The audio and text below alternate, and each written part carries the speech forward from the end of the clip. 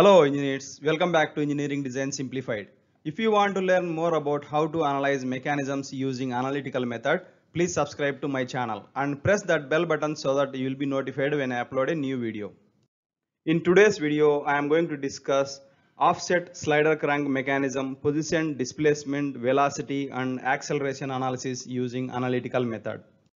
Here is a typical offset slider crank mechanism, and this link is crank and length is L2, angle between horizontal and crank is theta 2. This link is coupler link and length is L3, angle between horizontal and coupler link is theta 3.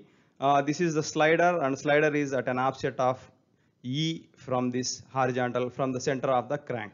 Let us see in the coming slides how to derive equations to find slider displacement, velocity and acceleration using analytical method.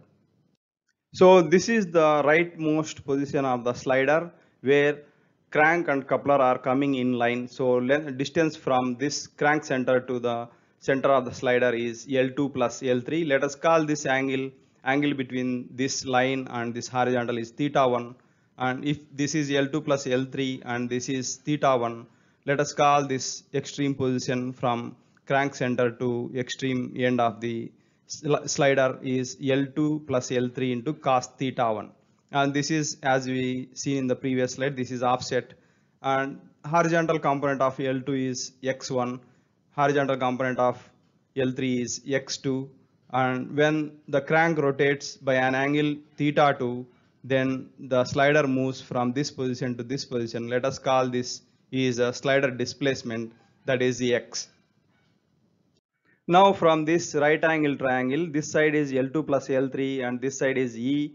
This angle is theta 1. So theta 1 can be found as sin theta 1 equal to E by L2 plus L3. So from this we can write theta 1 equal to sin inverse E by L2 plus L3. Now let us write displacement equation. So the horizontal component of L2, that is x1 equal to L2 cos theta 2. Similarly, horizontal component of L3, that is x2, that is L2 cos theta 3.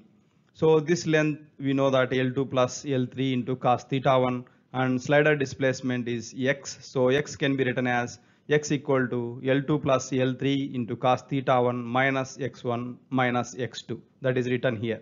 So after substituting x1 and x2 values and simplification, we get x equal to, that is slider displacement x equal to L2 into cos theta 1 minus cos theta 2 plus L3 into cos theta 1 minus cos theta 3. So this is the equation to find slider displacement x equal to L2 into cos theta 1 minus cos theta 2 plus L3 into cos theta 1 minus cos theta 3. So to find velocity of the slider, we need to differentiate this equation with respect to time. So v equal to dx by dt.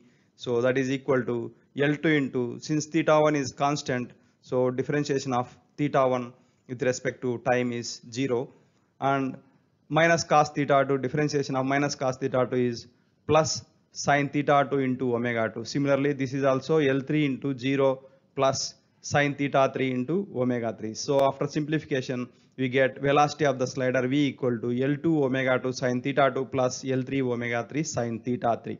Similarly, to find acceleration of the slider, we need to differentiate this equation one more time.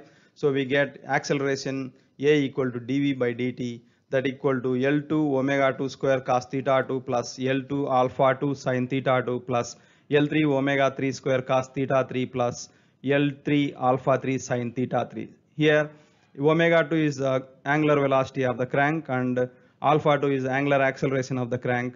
Similarly, omega 3 is angular velocity of the coupler and alpha 3 is angular acceleration of the coupler. In the previous slide, we have seen two unknowns, that is omega 3 and alpha 3. Now in this slide, let us see how to find them.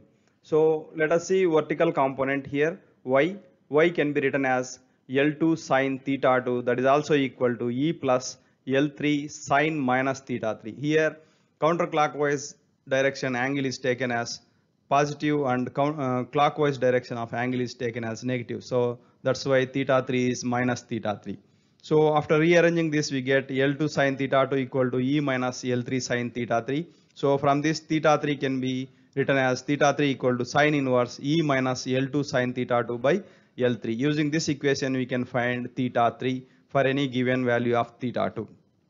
Similarly, to find omega 3, so let us differentiate this equation L2 sin theta 2 equal to E minus L3 sin theta 3 with respect to time. So we get L2 omega 2 cos theta 2 equal to 0, that is the E is constant, so differentiation of E with respect to time is 0.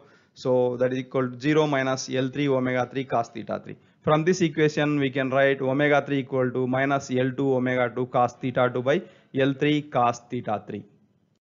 To find alpha 3, that is angular acceleration of coupler, we need to differentiate the previous equation with respect to time again. So we get minus L2 omega 2 square sin theta 2 plus L2 alpha 2 cos theta 2 equal to L3 omega 3 square sin theta 3 minus L3 alpha 3 cos theta 3. After rearranging this equation, we get angular acceleration of coupler alpha 3 equal to L3 omega 3 square sin theta 3 plus L2 omega 2 square sin theta 2 minus L2 alpha 2 cos theta 2 by L3 cos theta 3. After having derived all the necessary equations, now let us solve a problem. In this problem, we have taken L2 crank length 480 millimeter, L3 coupler length 1600 millimeter, omega 2, that is angular velocity of crank is 20 radians per second, and E offset is 100 millimeter, and alpha 2 angular acceleration of crank is taken as 0. So from this geometry, we can find theta 1 is 2.76 degrees. Now on this, in this column, theta 2 is taken from 0 to 360 degrees at an interval of 15 degrees. And in this column, theta 3 is calculated, and in this column, slider displacement is calculated. So when theta 2 is 0 degrees, slider displacement is 0.72 millimeter. As theta 2 increases, at 180 degrees, it becomes maximum, that is 960.72 millimeters. That is when the slider goes to the leftmost position. After 180 degrees rotation, again slider comes back to its rightmost position. So that is shown here. At 360, again it is coming back to 0.72 millimeter. Similarly, in this column, omega 3 is calculated. In this column, velocity of the slider is calculated. So here we have taken angular velocity of crank is counterclockwise, that is positive we have taken. So when the slider moves from rightmost position to leftmost position, we take velocity of the slider as positive. And when slider moves from its leftmost position to rightmost position, velocity of the slider is taken as negative. That is, we can see here after 180 degrees, all the values are negative.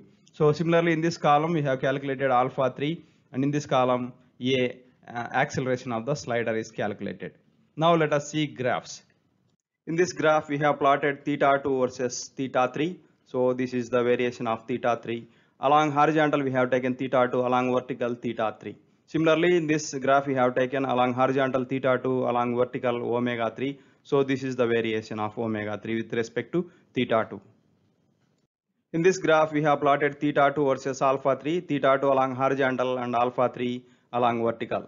So this is the variation of alpha 3 with respect to theta 2. In this graph, we have plotted theta 2 versus slider displacement, theta 2 along horizontal and slider displacement along vertical. So this is the variation of slider displacement with respect to theta 2. And in this graph, we have plotted theta 2 versus slider velocity. So along horizontal, again theta 2, along vertical Vs, that is slider displacement. So this is the variation of slider displacement with respect to theta 2. In this graph, we have plotted theta 2 versus acceleration of the slider. So along horizontal, again theta 2, along vertical acceleration of the slider. So acceleration of the slider is varying like this with respect to theta 2.